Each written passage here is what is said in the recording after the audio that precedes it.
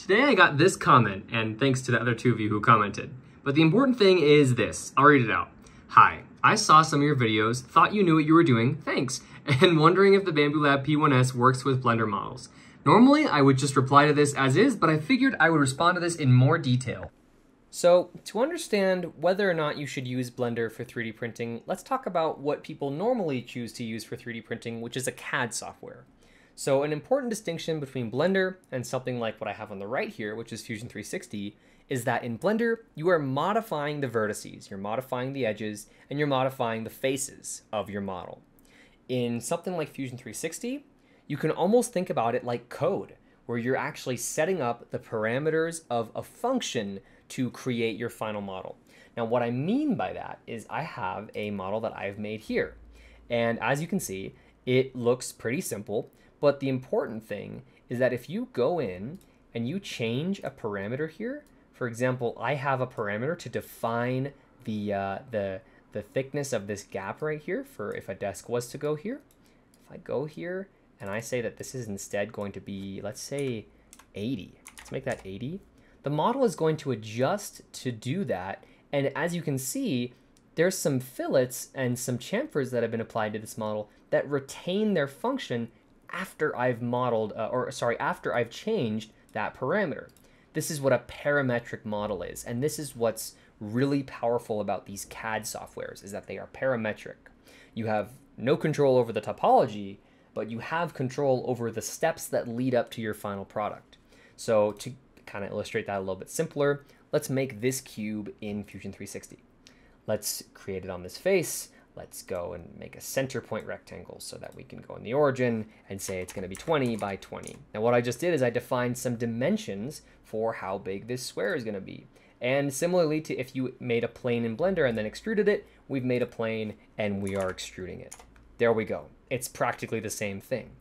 Now, like I said, Fusion 360 is made so that you can repeat steps that you've done earlier, that you can modify earlier steps and still retain future steps so that if you want to go back and change something about your model, you can do so very easily. And that's visible on this timeline.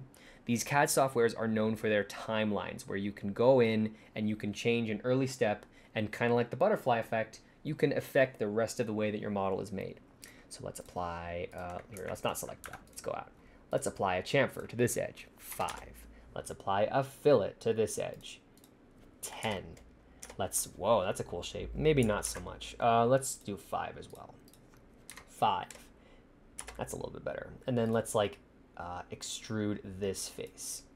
So you can see that this is kind of a weird shape. It doesn't really serve any purpose, but the important thing is that we can go on this timeline and see all of our steps.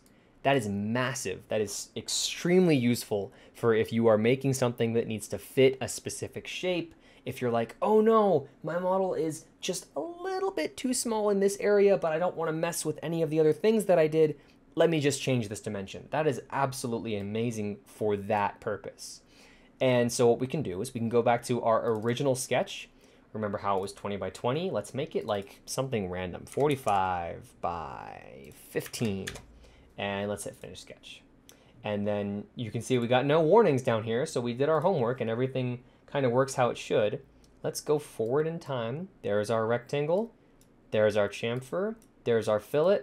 There's our random extrusion. And you can see it followed the same steps to get to this final model, even though I changed the original condition. So enough about Fusion 360. Let's talk about Blender. If you were to do the same model in Blender, it's pretty easy. It's really fast. You hit edge mode, we're in edit mode. Let's Control B, we're gonna reduce the vertices to just 1. We've got a chamfer, wonderful. Select these edges, bevel, let's give it some more geometry. We've got a fillet. Let's extrude this face outward. We've got our face. So these are two very random models. But the thing is that if I wanted to go in and say, change how many of these vertices that I gave to this, faces that I gave to this bevel, there's no timeline, there's no steps for me to go do that. So that's where Blender loses out on some of its editability of a 3D print or a 3D model over something like Fusion 360. But that's not the only thing that is unoptimized about Blender for 3D printing. if I wanted to do something really crazy to this model, if I wanted to chamfer this face and do an insane value, whoa, look at that. Whoa, it's stopping me. It's stopping me right as I'm about to get here because it's telling me that at this point, I start to generate geometry that it can't compute to make manifold. And when I say manifold, I mean a model being manifold is a model that you could fill with water and nothing would fall out. There would be no holes, no gaps, no flat faces with no depth. It would be solid. And if we try to do something like this, okay, maybe a little bit, there we go, it's fine. But then anything more than like this and it breaks. And this is a huge, huge advantage that Fusion 360 has. It's that it will stop you from creating geometry that does not work for 3D printing or additive manufacturing. Blender, of course, does not have this feature because if you go in here and then you say you want to bevel like these guys, whoa, that's pretty crazy. And Blender will do nothing to stop you from doing that, as crazy as it looks. And you know, that may not seem important because, oh, I would catch that, but I will tell you, as someone who's tried to do a lot of 3D modeling in Blender and just throughout my own workflow, whether it be for 3D printing or not, there will be times where I will have two things. I'll say, oh, I can bevel that, and then I won't notice little tiny errors like this. And it may not seem significant, and it probably isn't, but the point is that it's not optimized for 3D printing. Now, I've trashed on Blender a lot for 3D printing. Let's talk about some of the ways that it's actually a good thing for 3D printing. Because you have so much control over the topology, you can make anything you want very quickly.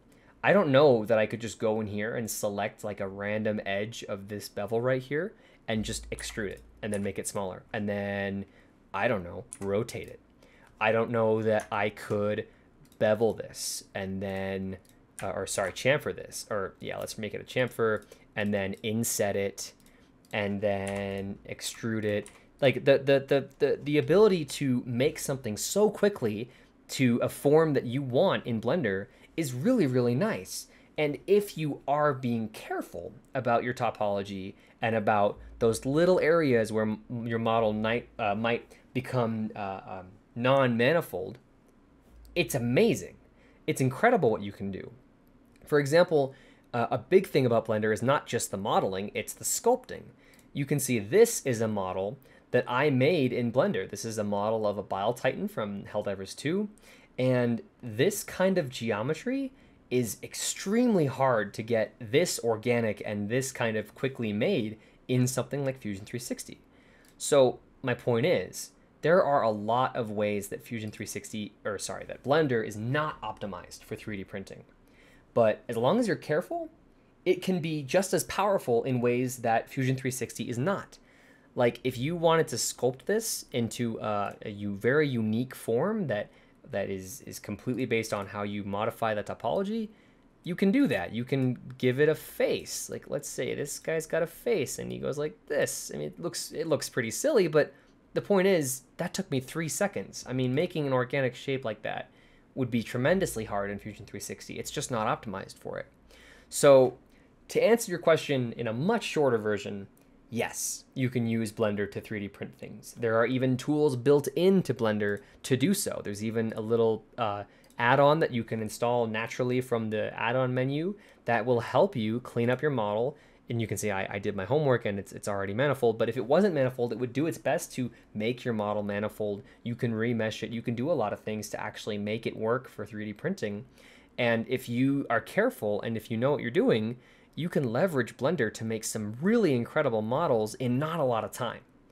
But if you're trying to make models that are parametric, fit for a specific product, fit for a specific purpose, Fusion 360, Onshape, SolidWorks, these are all softwares where that might be a little bit easier. So I hope that answered your question. I hope that if you were just interested in the differences between these two softwares that you learned something. And as always, let me know what you guys think.